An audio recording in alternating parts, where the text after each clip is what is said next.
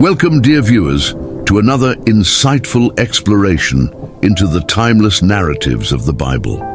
Today our focus turns to the captivating story of Isaiah, a prophet whose words reverberate through the centuries, resonating with divine significance.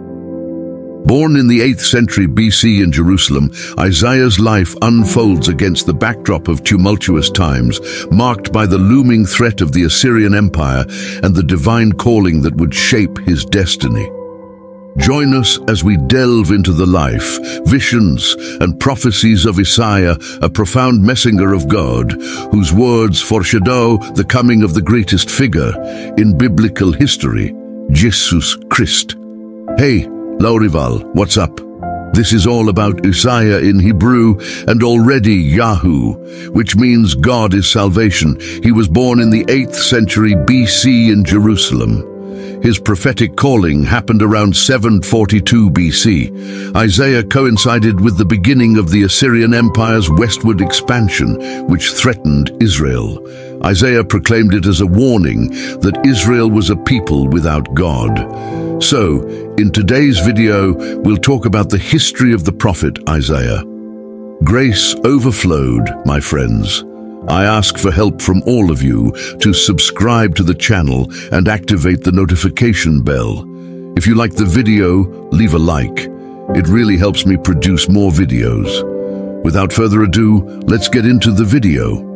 Isaiah's vision, the first recorded event in his life, is his prophetic calling, as found in the 6th chapter of the book bearing his name. This happened around 742 BC.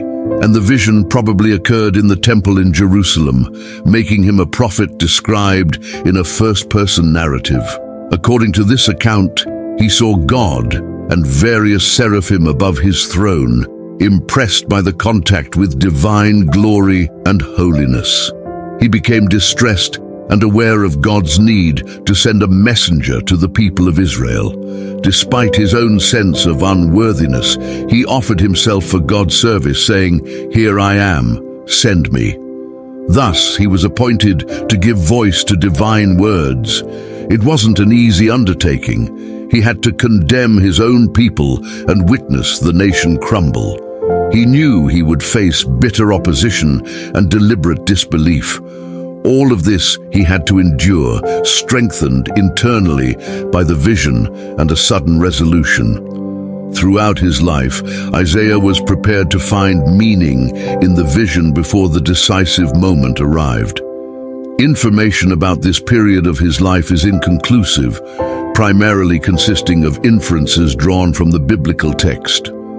Sometimes the prophet's personal life appears in the record as an aspect of his public message. Once, when confronting a king, he took with him, to reinforce his prophetic word, a son with the symbolic name Shear-Jashub, meaning a remnant will return. Again, to memorialize a message, he fathered another son, a prophetess with his wife, sealing the child with his message and the name Maher-Shalal-Hash-Baz, meaning speed, spoil, hasten, prey, referring to the imminent spoilage by the Assyrians.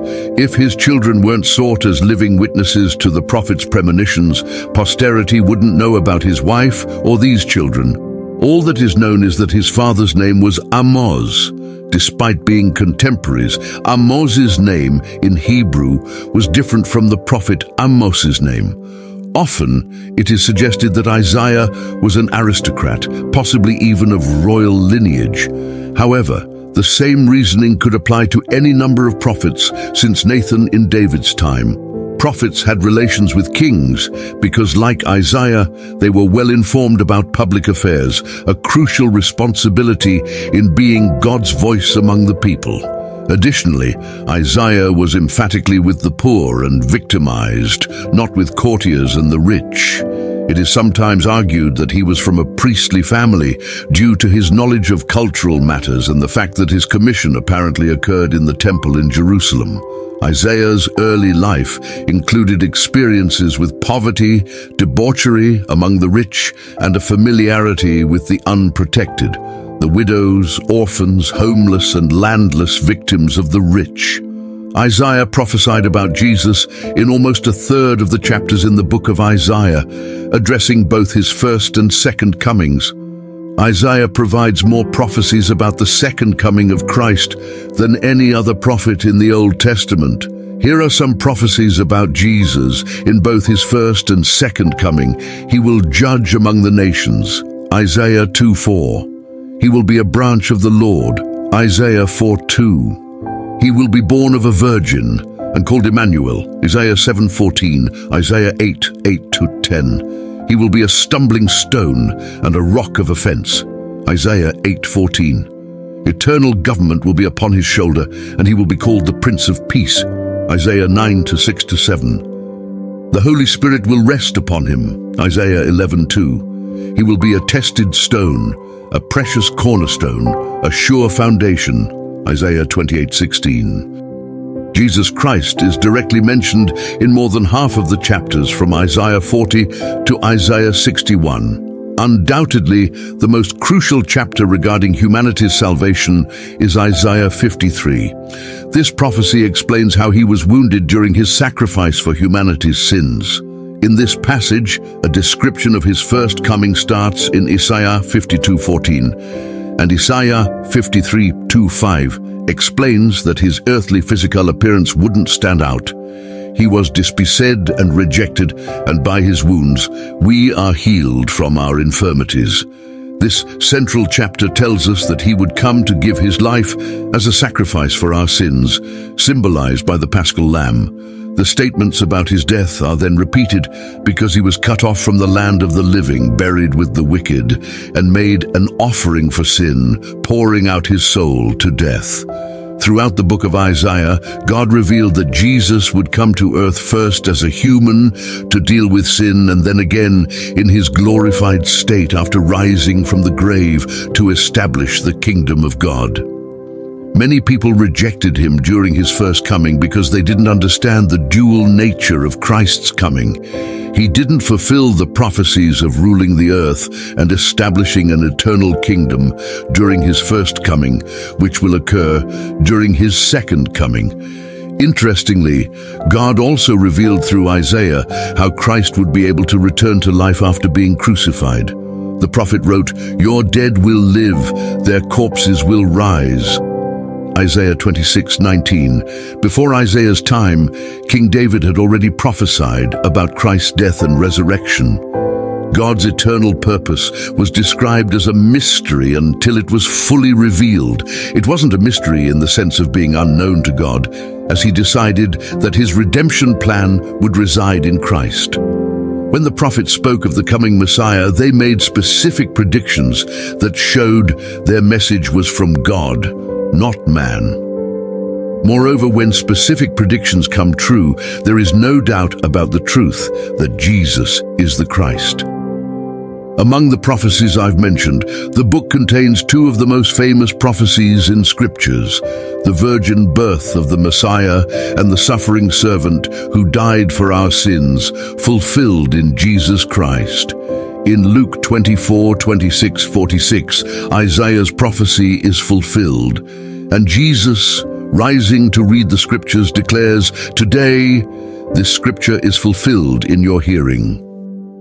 Isaiah's death is not known. The sacred books of the Bible do not mention it. In concluding our exploration of Isaiah, we find ourselves enriched by the depth of his prophetic insights. Isaiah's life, marked by sacrifice and devotion, serves as a testament to the profound connection between human experiences and divine revelation. Through the lens of his visionary encounters and symbolic family dynamics, Isaiah becomes a bridge between the temporal and the eternal. His prophecies about Jesus, encompassing both the first and second comings, unveil the redemptive tapestry woven by God through the ages. Isaiah's legacy endures not only as a historical figure, but as a conduit through which the divine plan for humanity unfolds. In this exploration of Isaiah, the 8th century BC prophet born in Jerusalem, we delved into the historical and divine context that shaped his life. Isaiah's prophetic calling, marked by a visionary encounter in the temple, set the stage for his role as a messenger of God during the Assyrian Empire's expansion. His willingness to convey divine messages, despite knowing the challenges it entailed, highlighted his dedication to righteousness and justice. Isaiah's personal life, reflected through symbolic family dynamics, added depth to his prophetic messages. Through children with meaningful names, he emphasized key aspects of his prophecies. Isaiah's prophecies about Jesus, spanning both his first and second comings, became a central theme. Notably, Isaiah 53 stands out, portraying the Messiah's sacrifice for humanity's sins. As we concluded, Isaiah emerged not just as a historical figure, but as a conduit of divine revelation. His legacy endures through the fulfillment of prophecies in Jesus Christ, showcasing the Bible's timeless wisdom and its relevance in shaping our understanding of faith and salvation. Isaiah's story, a tapestry of human experiences woven into the divine narrative, beckons us to explore the sacred pages of the Bible with renewed inspiration and insight. As we reflect on the prophecies that found fulfillment in Jesus Christ, we are reminded that the Bible's stories are not mere tales of the past.